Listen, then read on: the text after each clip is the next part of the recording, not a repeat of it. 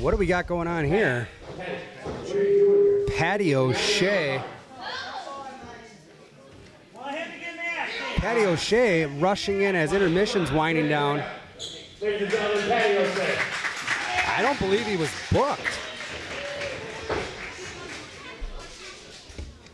Look, I'm tired of coming every month and always being told in the entrance that I'm not welcome, that I'm not good enough to come and share the locker room with the other people.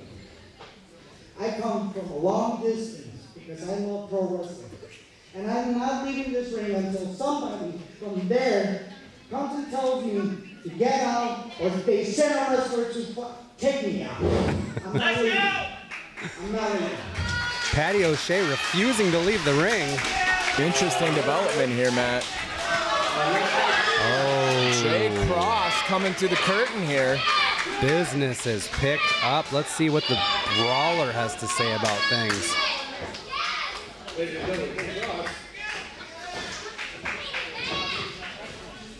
Patty O'Shea.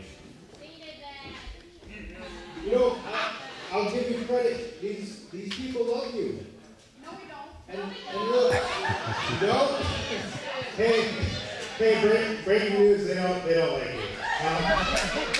But anyway, look, if you want to get booked, that's fine. You need to go through the process. You need to get a hold of us. You need to let us know you're coming. You can't just show up every month.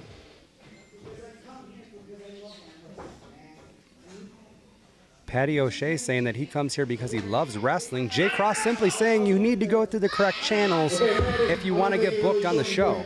I want to get on the show. It's time for you to get your stuff and go home. Do what needs to be done, get yourself booked, and then you'll have a match here. Jay Cross telling him he needs to hit the bricks. Oh, Patty O'Shea with the right hand to Jay Cross. That was a mistake.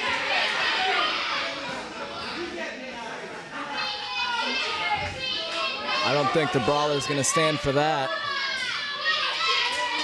I don't think Patty O'Shea is going to be standing much longer. Oh, and he picks him up. Brawler Jay Cross has him up on his shoulders. There's only one way to go, and that is down. And here he goes. Patty O'Shea hits the mat. What is Jay Cross calling for? He hits the ropes and a big time leg drop on Patty O'Shea.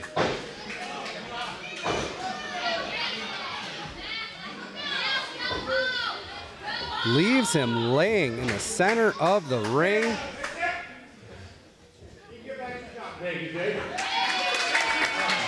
And he tells him to now it's time, Patty, and perhaps it is. Maybe you should take that advice and hit the bricks. All right, ladies and gentlemen, are you ready to get this show rolling? Now it's time to kick off the second half of this show. The first opponent of this next match comes all the way from McHenry, Illinois, weighing in at 270 pounds. Let's hear it for Cody Spade!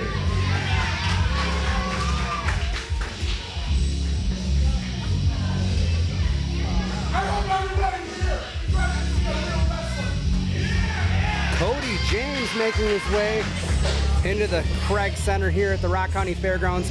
Monster of a man. Look at this man. Physical specimen, doesn't even begin to sum it up.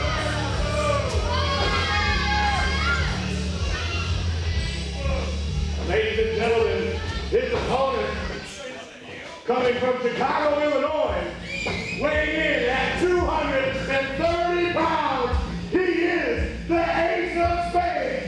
Let's hear it for Scott Spade! Scott Spade will be the opponent. Waiting for him to make his entrance. Here he comes. Another big hoss in Scott Spade. This one's shaping up to be a good one already.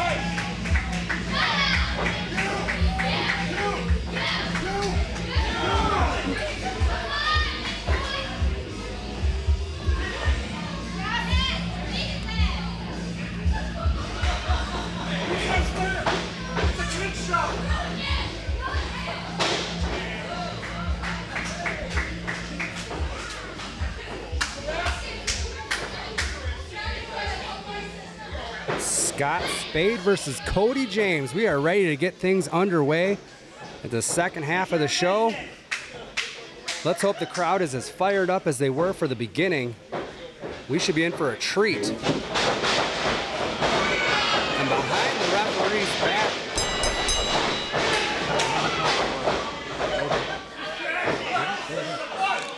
since they said fight.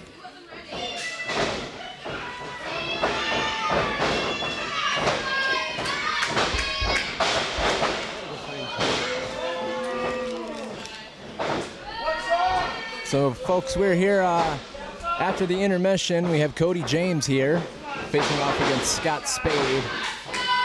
Scott with the upper hand right now.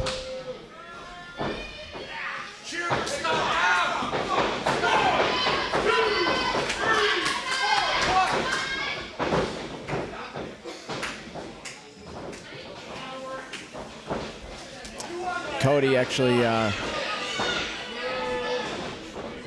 attacked Scott right off the bat before the bell even started. Both men outside of the ring at the moment. Cody coming around the ring post here to attack Scott, and a nice right on the chin. And Scott goes down. Cody now picking Scott back up, rolls him back into the ring. this thing got off the rails early. Fast. Attacked him for the bell, even rang. Cody telling the fans here that he works at his own pace, plays by his own rules. A real outlaw. This guy is an outlaw. Right hand drop Spade. And maybe it was smart for him to attack before the match, because he's been in control ever since. Wrestling in full chaps is Scott Spade. I like the look. It's a warm one today, too.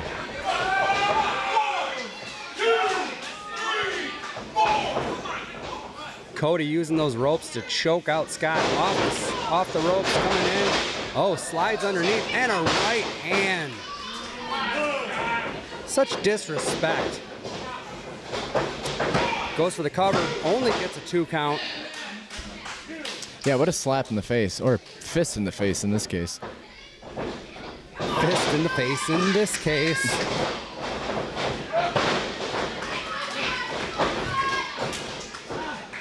Scott Spade now getting in some nice arm offense here. He's got Cody in an arm bar. Cody rising to his feet.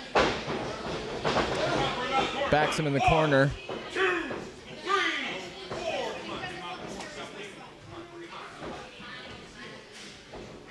Cody choking Spade out in the corner, taking full advantage of the referee's 5 count.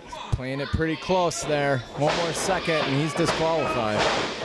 Right hand from Spade as it comes out of the corner. That one's blocked, and he eats a right hand from Cody.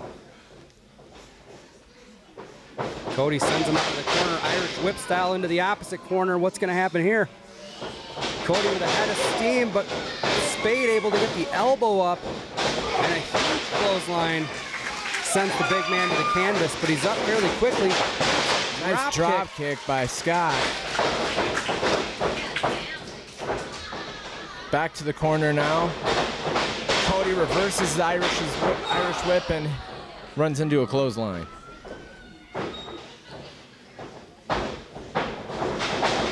Cody with a right hand pulls Spade out of the corner, but that's reversed. Off the ropes. Oh, a cutter. Nice cutter. Nice running cutter there. And he gets the 3 count with the cutter.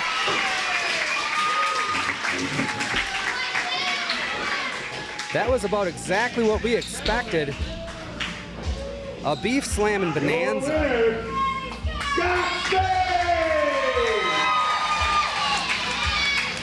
Scott Spade pulls it off.